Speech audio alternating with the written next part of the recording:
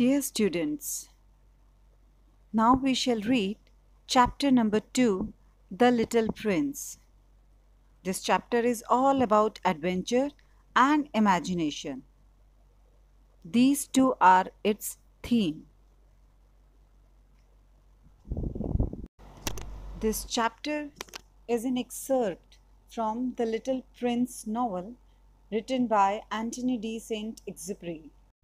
He was a French writer, poet, journalist, and pilot. Dear students, excerpt means a part, a small part taken from a big novel. I'll read the chapter over here and you will read with me at your own place. So let's begin with warm up. Work in pairs. Tell each other 2 things that you like about being a child and 2 things you don't like. Then ask each other what is good and what is not good about being a grown-up. Grown-up means when you grow up and you are no longer a child. It means you have to tell what is a good thing about being a child, which thing you enjoy the most being a child, and which thing you don't like being a child. Now let's read the chapter. Read this excerpt from the book The Little Prince by Anthony de Saint-Exupéry.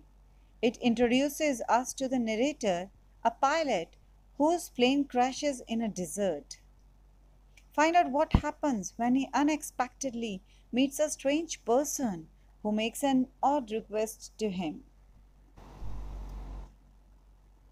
In this chapter, the narrator, he got his plane crashed and he landed in the middle of Sahara Desert.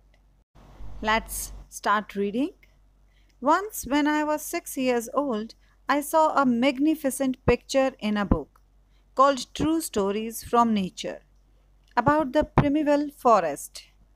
It was a picture of a boa constrictor in the act of swallowing an animal. Here is a copy of the drawing. Students, now the writer is telling his story that when he was 6 years old, he saw a picture. Magnificent means very good picture in the book, and book's name was True Stories from Nature. This book was all about primeval forests.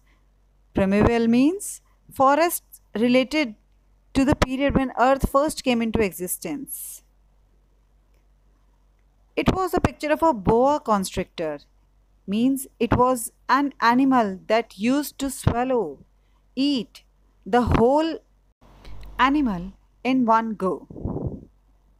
And for your better understanding, the writer has given one picture of it also.